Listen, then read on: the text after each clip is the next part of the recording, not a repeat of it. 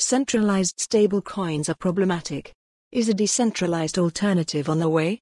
USDC and USDT both have issues that truly decentralized, blockchain-based protocols are designed to solve. By Riyadh Carry 817, 2023 at 1:10 p.m. Ukbi Riyadh Carry 817, 2023 at 1:10 p.m. Ukbi Riyadh Carry 817, 2023 at 1:10 p.m. Join the most important conversation in crypto and Web3 taking place in Austin, Texas, April the 26th to the 28th. Secure your seat. Join the most important conversation in crypto and Web3 taking place in Austin, Texas, April the 26th to the 28th. Secure your seat. Stablecoins have become an indispensable component of the cryptocurrency ecosystem, denominating 80% of centralized exchange (CEX) trades and playing a crucial role in the rapidly expanding world of decentralized finance, DeFi.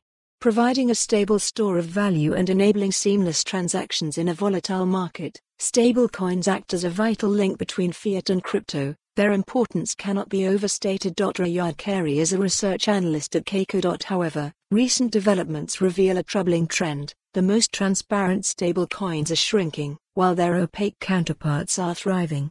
This not only undermines the trust the industry desperately needs but also poses a significant threat to the future of the crypto market. A bad year for stablecoins. Just 1 month ago, USDC, the second largest stablecoin by market capitalization, depegged from the US dollar and dropped to 80 cents after the asset's issuer, Circle, confirmed it had exposure to the failed Silicon Valley Bank.